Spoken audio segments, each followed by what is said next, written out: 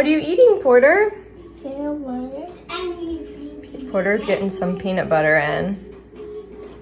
We're back from swim lessons, and Grayson wanted a peanut butter and jelly sandwich. And I did really good at It's 10:23, and he wants lunch. And I did really good at swim lessons. You did so good. I'm so proud of you. He listened. He did what his teacher told him to do. And we'll go back on Thursday, huh? And Porter didn't want a PB&J. He just wanted to eat peanut butter straight from the jar. You can never have too much protein. Yummy. Peanut butter and jelly. Yeah, and here's little Avery. She's playing with her play gym. Hi, Avery. Are you playing? Avery did so good last night. I was worried last night she was going to be up crying all night. She woke up twice, one at 12:30 and one at 5:30.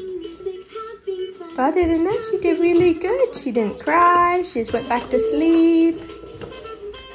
She'll get more medicine at noon. But she seems to be doing really good with the pain.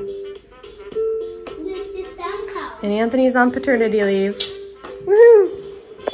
So we're all hanging out. I think we'll go to the park later, huh?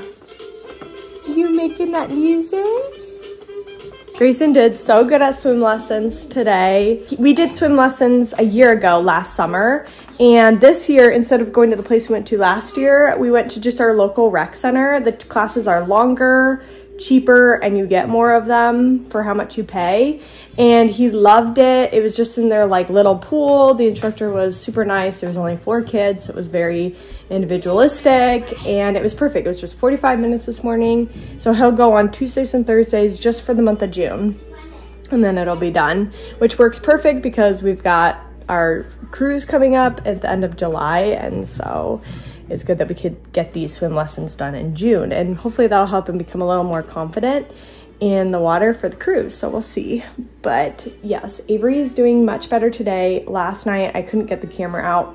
She was so sad from her frenectomy is what they call it, where they cut off her lip, tongue, and cheek ties. She seems to be doing a lot better. Her latch is definitely deeper than what it was. She's still making a clicking sound. I still need to like flare out her lip, so we're working on it, but she seems to be doing great. She's loving her little play gym right now. And yeah, she's doing great. Babies are so resilient. They just recover so fast. I'm so jealous.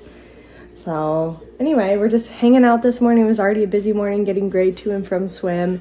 And now we're all eating a lot of protein. Oh gosh, Porter's putting like the whole spoon in the peanut butter. Anyway, it's already been a busy morning, and still got to get groceries, and then yeah, we'll go to the park. You say hi. See, we're at the park. Avery's chilling in our wagon with all the snacks. And the boys are over there climbing some structure.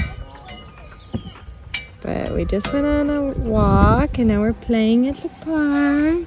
And Avery's stretching out. She says this wagon is perfect Avery length. Yeah, this is so fun. She's been so happy today. She doesn't like it when we do the tongue and lip stretches. But other than that, you're pretty good. Look at her moving, you guys. She is kicking so much now.